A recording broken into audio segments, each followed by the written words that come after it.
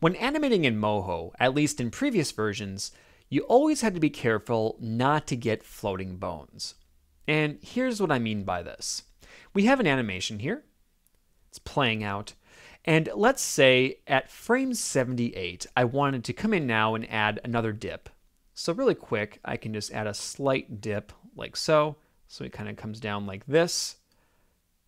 And maybe I just have him go out a little bit like that. And then at 84, we'll have him come back up, lean forward a little bit. And now here, I want him to wave. So we'll just bring the arm up like so, and we're going to have him wave. So it kind of looks like this. Here's the problem though, as you can probably already see. Even though I have this dip occurring and I wanted the arm to stay down by his side, like I thought it would be during this point, what happened was I didn't lock my arm bone down, and I haven't for quite some time, not until frame 48. That's the last time keyframes have been placed for that arm. So you have this floating arm effect occur as he does his animation. Now in previous versions, let me just undo what I've done here so we can have a clean slate. You could, if you wanted to, let's say at this point, click on your arm bones to insert keyframes to ensure they're locked. That way then, when you go to frame 78, it'll just go from that point to that point. You could also, if you wanted to in previous versions, and this still applies here, is use Command F.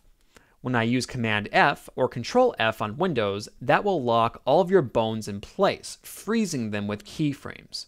So all of this is useful, but the Auto Freeze Keys feature in Moho 12 makes this process even easier.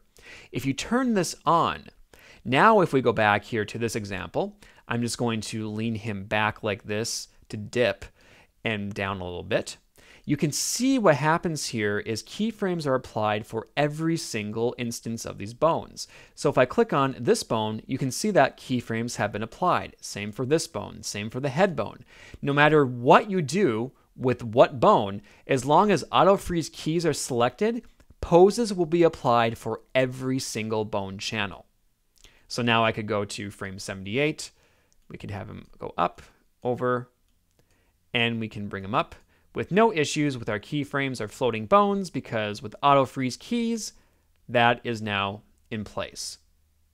You may want to turn auto freeze keys off sometimes. There could be times where you don't want to key all your bones and you just want to move one bone. That's fine. It's really easy to turn on and off. You can turn it off, and then you can come over here and you can do this, and you can see now he's going to dip starting here at frame 78 versus frame 83 because we now have that turned off. So it's all a matter of preference, and you now have more control and power when it comes to your rigs in Moho 12. If you'd like more information, tutorials, or to purchase Moho, visit moho.smithmicro.com.